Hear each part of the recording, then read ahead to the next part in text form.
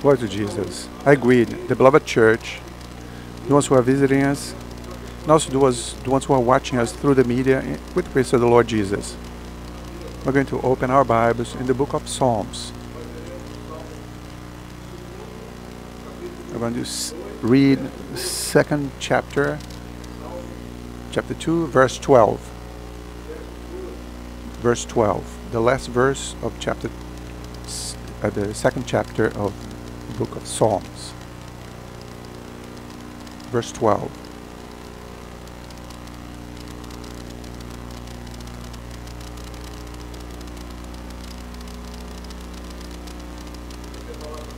Thus says the word of God. Dai o filho, para que se não ire, e pereçais no caminho, quando em breve se inflamar a sua ira.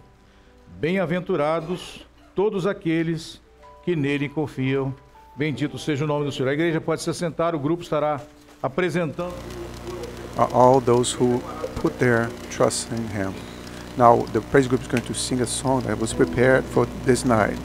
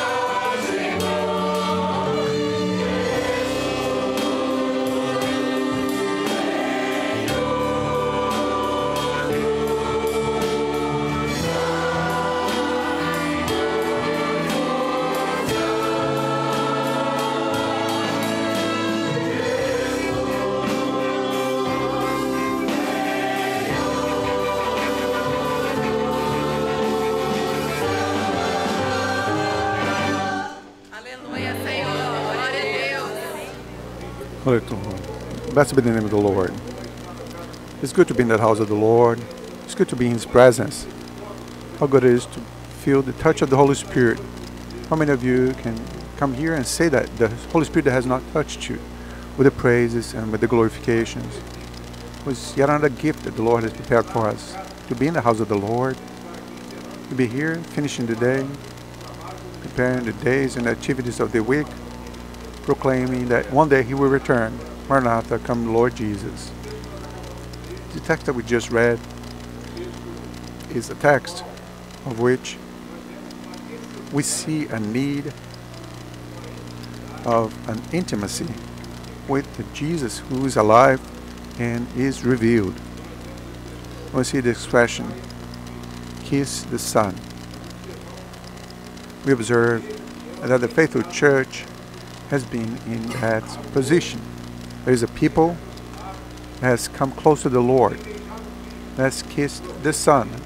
Prophetically speaking, we are referring to of a closeness with the Lord and a desire and plea, Lord, tell us your secret, reveal to us your mysteries. And why is that?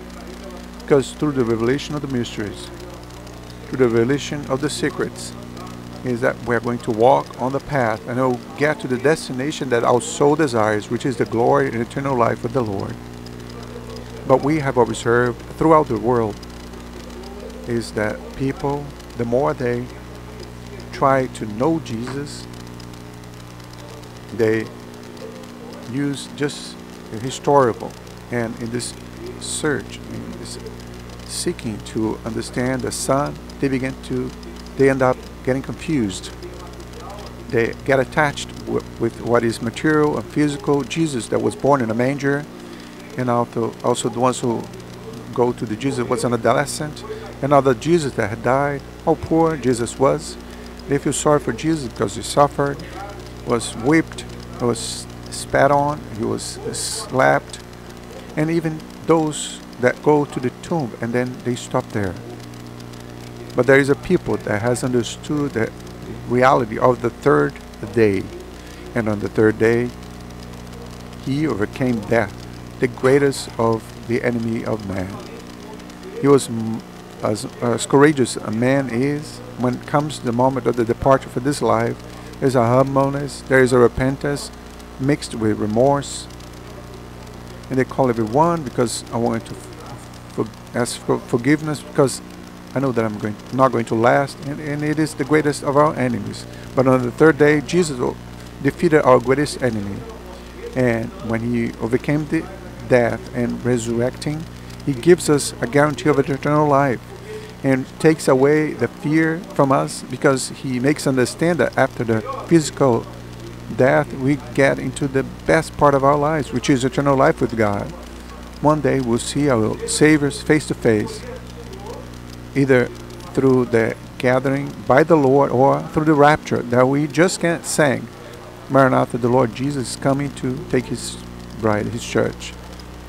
And the world, as they are seeking to know Jesus through reason, through mathematics, through physics, they end up getting more and more confused. In this confusion, they get attached to a God that, according to them, is a God of love, a God that would allow me to do this and that because he's love. And if he's love, I can do everything. Apostle Paul used an expression that is in the letters, everything is allowed to be, but not everything is wise for me to do. So we need to control our impetus and our flesh and our impetus and our desires. They have a sinful nature. In this sinful nature, we're inclined to do what is the opposite of what God wants and desire and hopes for us. What God wants for us. You entered here tonight, maybe thinking, what can I do to please God? What can I do to please God? This God. What can I do to satisfy him? What can I do to get approved, be approved by him? And the answer is on verse 12 of Psalm 2, which says, kiss the Son, lest he be angry, and you perish in the way. So there is a path to be walked. The ones who are with the Lord and they are adults, the expression generally is, how sorry I am for not have walked in this path earlier. I could have enjoyed much earlier of all those benefits. And which are those benefits? Salvation in its original is the root of everything that man wants that's good. Everything that man tries to find in medicine and psychiatry or psychology. The word soteria, which is the origin of salvation, is the root of salvation and happiness and health and serenity. And this was it not what you came here to seek? If you came, you found, because He is present. He is the Lord of Lords. He's the one who sent His Son to save us. And the text is most well known throughout the earth, practically, because God loved the world in such a way that He sent His only begotten Son, so that whoever believes in Him may not perish, or in other words, may not die, but have eternal life. And this love was concentrated on the Son, because for a moment He left His entire glory, all His majesty, and came and went through us and was born just like us. He grew up, suffered, felt hunger, cold, pain, tiredness, so that you and I could be feeling comfortable in His presence. See, my brethren, everything that Jesus suffered was so that we would not suffer. The sacrifice of Jesus on the cross, He gave Himself. There's no need to force Him. There's no need to have brute force, because when they came to imprison Him, to take Him away, because it was already the moment for the prophets to be fulfilled. The Bible says that passively, like a silent lamb that goes to be killed, a sheep would scream, because even though the animal, it was a rational animal, it felt like it knew that something bad was about to happen. But Jesus knew. He went silently because He knew that the Father wanted Him to go through this, because today, in the 21st century, we could enter into salvation and take possession of a life that we do not deserve. So when He died on the cross, it was the cross that you and I should be crucified. And when He was whipped, it was because we should be whipped. We, as sinful human beings, we deserved Him, but He took our pains over Him, our infirmities, and went through this death to deliver us from this death and to guarantee us eternal life. We have studied in our Sunday schools about the relationship of the disciples with Jesus, and how Jesus, before His departure, was relaying what was happening step by step to prepare them. But there was one of them that calls our attention to, who's John. There are many texts where it is referred to John as the disciple that was loved, but there was no preference from the part of Jesus. No, on the contrary, it was because John was always interested in being with Jesus. He wanted to be close to Jesus. He wanted to be close to the Savior. He wanted to know the mysteries, so that in the moment of the last Passover, when Jesus was with them, and Jesus introduced a new way of understanding the Passover, because previously the Passover, there was a lamb, there was a bitter herbs, and did not see any of it, because He is the Lamb of God that took the sin away from the world. There was no need for a real lamb, because He was a lamb. And how about the bitter herbs? Where are the bitter herbs? The bitter herbs are represented in the suffering that Jesus was going through for love to you and me, so that we could achieve this salvation. And He introduced two elements that last night He introduced two elements, which is the bread and the wine, which would represent His flesh that was going to be crushed. It was ripped away to save us, and His blood that was shed to the last drop. You may have never noticed this, but from the moment of the imprisonment of Jesus, the slabs the whips, and everything that he suffered, the crown of thorns that was placed on his head. All of this had a prophetic representation to cause him to shed all his blood. And at last, there, when everything was over, a soldier in an act of cruelty pierced his body with a spear, and his blood was shed when the water also came out. It is speaking about the word that speaks about the word that is being shared with you tonight, so that we may achieve salvation. Now, act like John. John sitting down there, he asked, Jesus said, one of us will be betrayed. And they all looked to John, because John had intimacy with Jesus, and they asked, John, who was this? And John sat next to Jesus, and Jesus revealed to the secret, and many did not understand. He said, the one who I give you the bread that's wet, this one will betray me. The wet bread is the one that you love the most. When there was a supper and the host wetted the bread and gave to you, and he would give to that person, that would mean that he loved that person specially. And even though Jesus knew that Judas was going to betray him, Jesus demonstrated the love he had for him and the love that he has to each one of us. And John, not satisfied, the Bible says that he leaned his head on Jesus' chest. And you do this with someone that is your very good friend, somebody with whom you have great intimacy. When you do this, you hear the pulsation of their heart. And John experienced this. He heard the pulsation of Jesus' heart.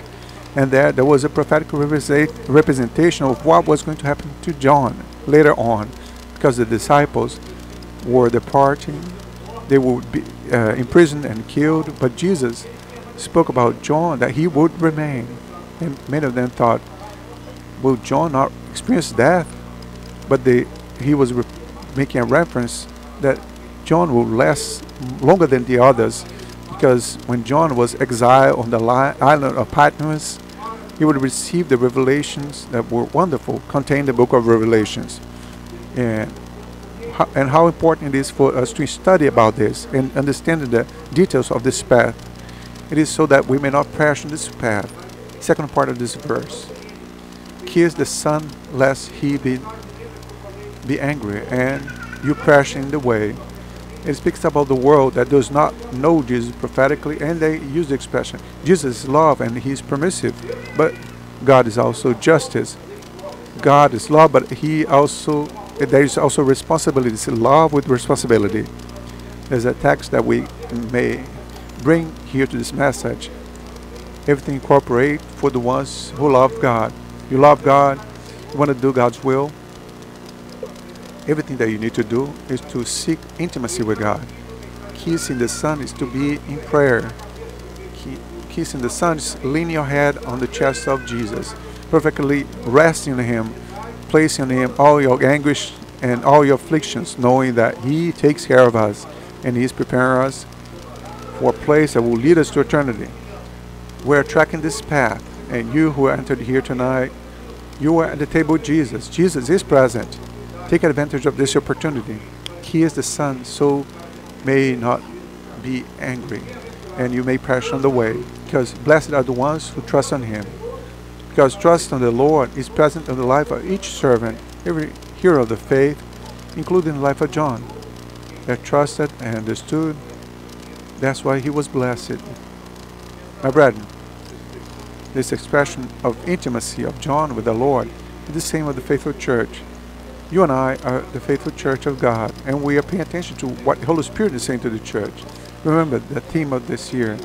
Do not forget what he listened to the Spirit, know the Spirit, listen what the Spirit is saying to the church, and what the Spirit intends to us. Kiss the Son, so may not perish, so that we may be able to achieve salvation. It's open up your heart and say, Lord, I accept you as my only Savior. I want to leave this place with my name written in the book of life. I want to be present with you at the table on the eternal wedding. When you come in the clouds, when I hear my name be called, when I hear my Savior face to face, blessed be the name of the Lord.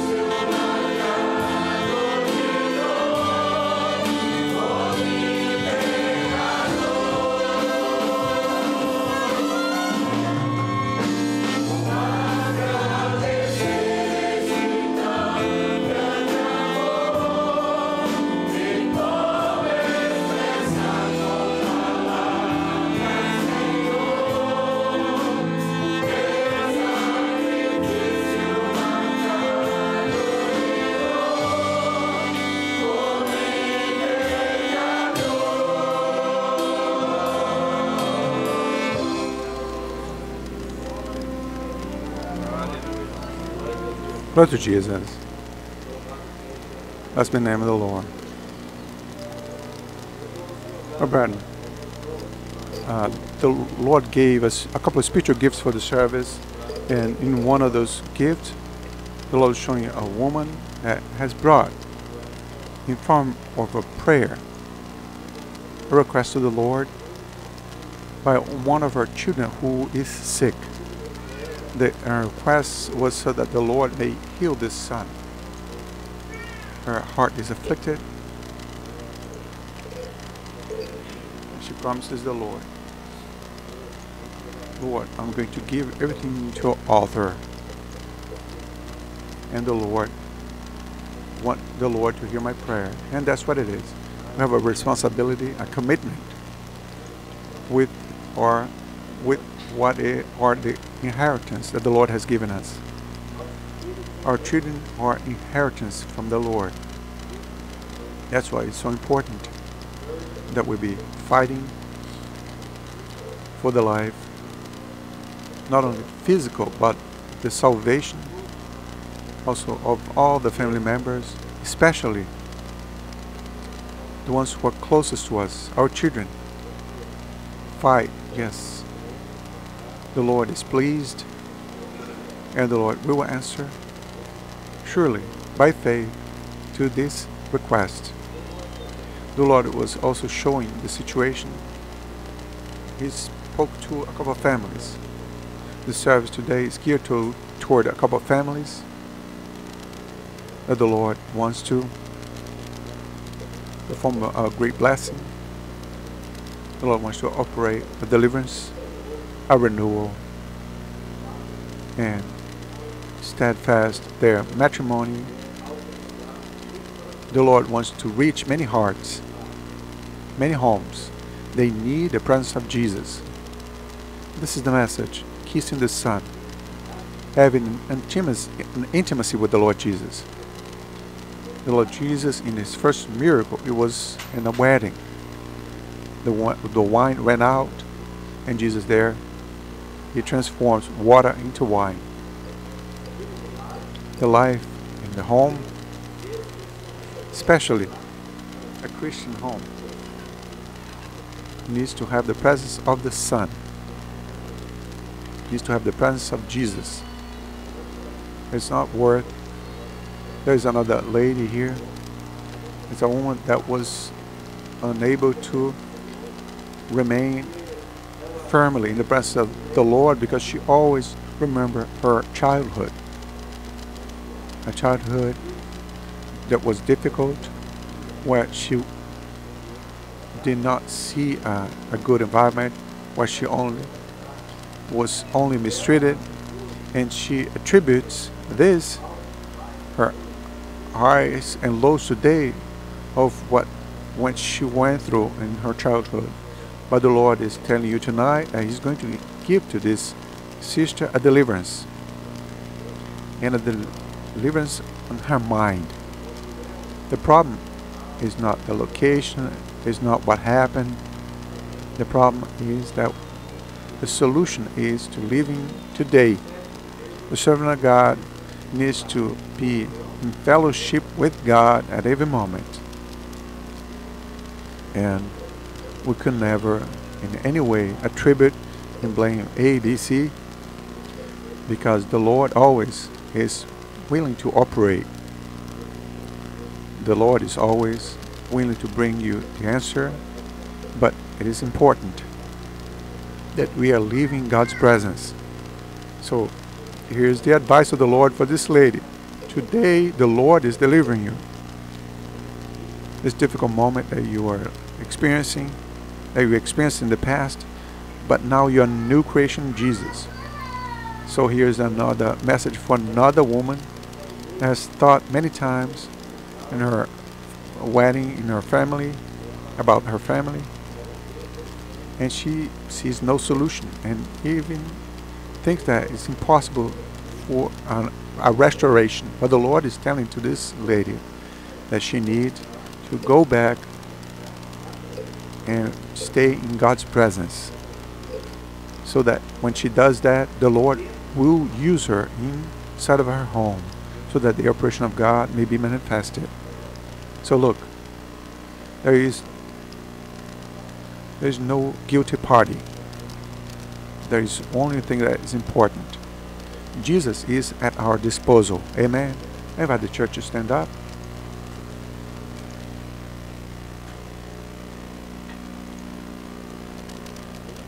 Another spiritual gift saying that it's not worth changing of routine and behavior.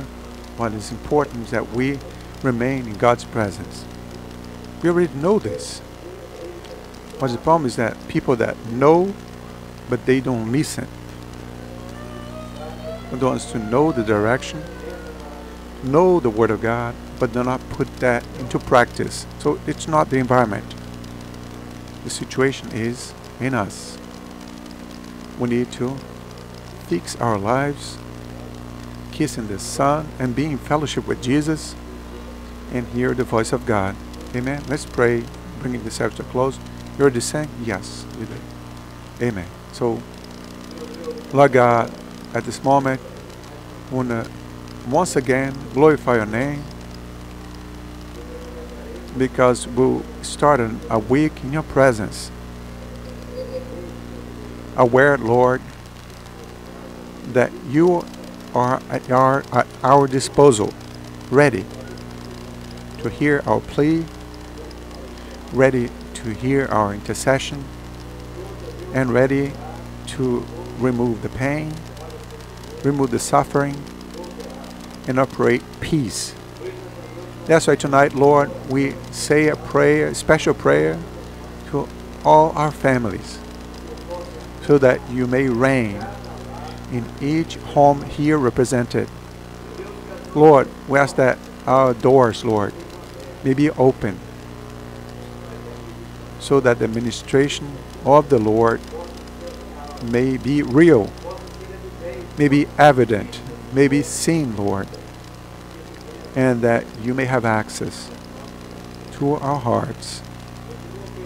Continue operating salvation, deliverances, and continue saving, Lord, for the glory of your name.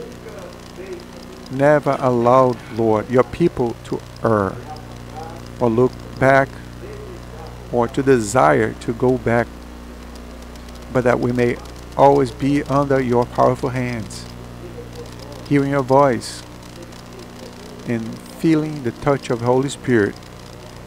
As the prayer that we say tonight, the intercession that we say in the name of Jesus. Amen. And in your name we say the wonderful grace of our Lord and Savior Jesus Christ, the love of God, our eternal Father, the sweet and tender consolations of the Holy Spirit may be brought to all of us now and forevermore. Amen. The church may be seated. We are bringing the service to a close. We'd like to remember the brethren that Tuesday night at 8 o'clock have the teaching of the Word. So it's done through Zoom. So the brethren and the groups should be paying attention to this, because every time that we read the Word of God, we learn to love Him and to serve Him even better. So it's very important that the brethren are participating on this special service, teaching of the Word. And on Thursday at 8 p.m. also, we have a period of intercession here in the church, a service of prayer. And I ask the brethren, as when possible, to participate here. And Saturday morning at 6 o'clock in the morning, it's a special service of prayer and early dawn. On 6th afternoon, women service, and 7:30 a normal service, and Sunday morning at 10, and also always 7:30 Sunday evening. Amen. It's a moment for us to be praying to the Lord evermore and hearing the voice of the Holy Spirit. So we wishing you all the peace of the Lord. If you need an assistance, a prayer, and a clarification of what the service was, and you want to go deeper on any topic, we are here to pray for you. I wish you all the peace of the Lord.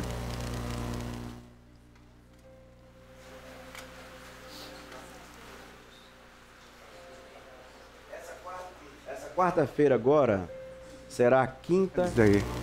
It's going to be 5th Wednesday of the month, and every 5th Wednesday of the month we have a meeting, special meeting for the women. So we're going to meet. All the churches here in Florida, every woman is invited to participate. The ones also that want to participate. So this Wednesday at 8 p.m. is a special service for the women. Through Zoom. Amen. Wish you all the peace of the Lord.